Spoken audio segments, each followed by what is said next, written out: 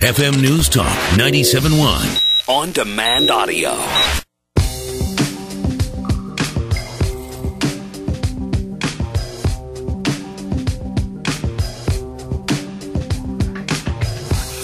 Allman in the morning. Common Sense Radio. Did you hear what he did to his dog? Who do you love? That's apparently what it's all about. But you know what? We're busy occupying ourselves with the issue of gay marriage and men loving men and women loving women. And how about people who love the Constitution, for crying out loud? What about those folks? Who do you love? Well, I'll tell you what, I love me some Herman Cain, that's for sure. Longtime supporter of Herman Cain back in the day. Wished he had continued, but that was not going to be the case. But he is continuing on with his message nonetheless. Herman Cain, welcome to the program, my friend. Jamie, I'm delighted to be with you, and you're exactly right. Wake up, people.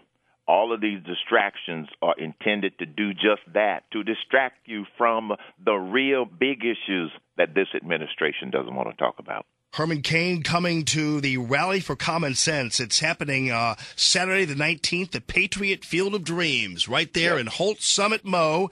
And if you go to rallyforcommonsense.org, I'm told by Kim Paris, who you know, Herman Cain, 40,000 people in the past 3 weeks have gone to that site. This ought to be a massive rally there. It will be a big rally because I got to tell you, the people in your state, they do turn out. You know why? They care about liberty, they care about the Constitution, and they care about common sense, which is what this rally is all about. And as you look at this administration, it's about everything except common sense. And that's what the American people have got to wake up and send a very strong message about.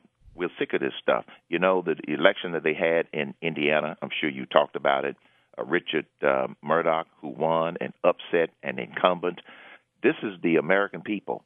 My new book, 999, An Army of Davids, this is an example of how an army of Davids, the people, are going to change things because they're sick of these long-time politicians who are doing everything except representing the people. Yeah, you got to get a sense that somehow we have the news media and some of the folks in the Democratic circles and on the left are all talking over most Americans. I mean, and based on, first of all, the people who are flocking to the site, the people who continue to support you and your 999 plan and reading your book and everything else, to me, I believe that the news media and others are vastly underestimating what's important to most Americans out there.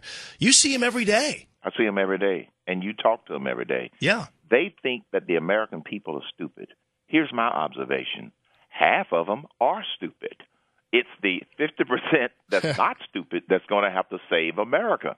Stupid people are ruining America, and some of them happen to be in elected office. But it's the people that get up and get involved and stay inspired, Jamie, that's going to take this country back. We can't save everybody. We're not going to get everybody to wake up to the facts. We're not going to be able to get everybody to wake up to the failure of this president and his administration. All we need to do is to get some of these people to wake up and make sure that the conservatives and the patriots get involved and they get out and vote, and we can take this country back. And I guess in terms of being able to speak to those, because I have to finesse this every day on the radio, and I know you have to too. As you pointed out, you know, there are some people who are just bozos, and they're going to vote for Obama no matter what.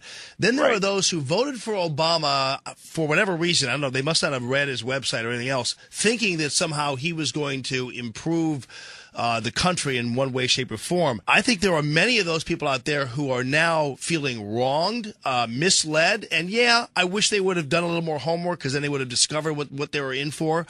But now we have to find some way to talk to them and the independents, obviously, about what the conservative plan for prosperity and growth will do for them. You're absolutely right, Jamie, and you hit on it. Independents and disgruntled Democrats are looking for solutions, not more political rhetoric. And quite honestly, this has been a message that I have been, pressing upon Governor Mitt Romney because he is the presumptive nominee. But I was on a flight when I flew out to Los Angeles yesterday. I'm in L.A. right now. I flew out to Los Angeles yesterday. That was a gentleman who is a vice president of sales for a major network. He admitted to me that he voted for Obama, and now he regrets it. I think that there are a lot of disgruntled Democrats out there because they now see the shallowness and the hollowness of this president and just how bad a direction this country is going into. But we have got to respond with solutions, which is why I have continued to promote my 999 plan for economic growth and jobs.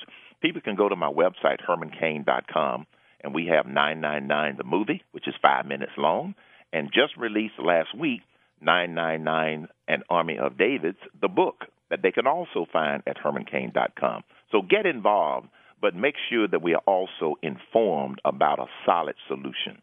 You know, early on, before you got out of the race, I was so pulling for you. I love the 999 plan, and it does include a removal of all deductions. Is that correct? That's correct. For the second 9, which is the flat 9% on personal income, you still can deduct contributions to charitable organizations because we wanted to make sure that people were still encouraged to continue to support their local charities because, as you know, local community organizations and churches, they do a better job than helping people than the federal government. And the first 9, when it comes to the flat corporate tax, they can deduct their purchases and they can deduct net exports, meaning that they don't have to put a tax on a product before they send it to another country, which levels the playing field. Other than that, all loopholes are gone, all special deductions are gone, and every business is treated the same, and every taxpayer is treated the same. What a novel idea. I think it's such a great idea, and it's something that is so necessary right now. Why do you think that politicians over the years since 1913, when the income tax was first introduced, have avoided approaching this or working on this or getting us to this point, the flat point? It's real simple. With the current tax code, they can manipulate us. They can manipulate businesses. They can reward their friends, and they can punish their enemies through the tax code. They can roll out one set of loopholes and roll in another set of loopholes.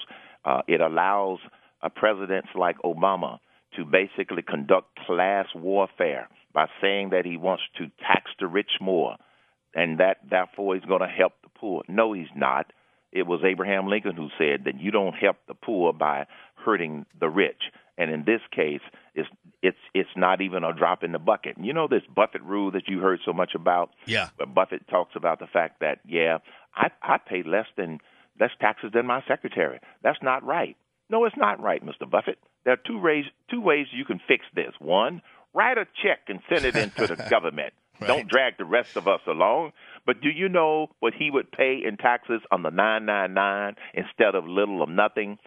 $200 million a year. If you want to tax the rich, get rid of the tax code and pass 999. Buffett and all of the other people, it's not that a lot of the rich people are avoiding taxes.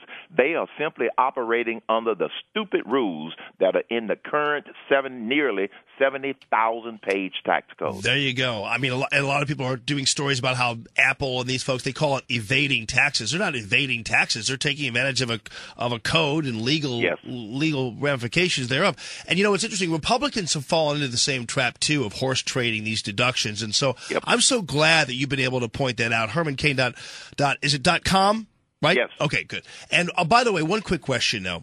Do you miss it? Do you miss being in the fray there, in presidential politics? I do miss it because I believe that I was having an impact on the narrative. Yeah. Because just like the stuff that's going on now, I help to keep focused on the narrative about the importance of replacing the tax code. That's where you start. Yeah. Energy independence, not a lot of rhetoric around it, as well as, you know, we got to stop this outrageous spending. I was helping to shape the narrative. That's what I miss. I miss, you know, people having hope that somebody would get elected president who was really going to do what they said they was going to do as a businessman, which is what I was going to do. But I don't miss the media with its constant spin of lies that basically was hurting my family. And that was the reason I got out. I had to put family first. Well, we miss you, but we're glad we're going to see you at the rallyforcommonsense.org, hermancain.com. It's been a privilege, my friend. Thank you. Thank you, Jamie. It's been my pleasure. All right, Herman Cain.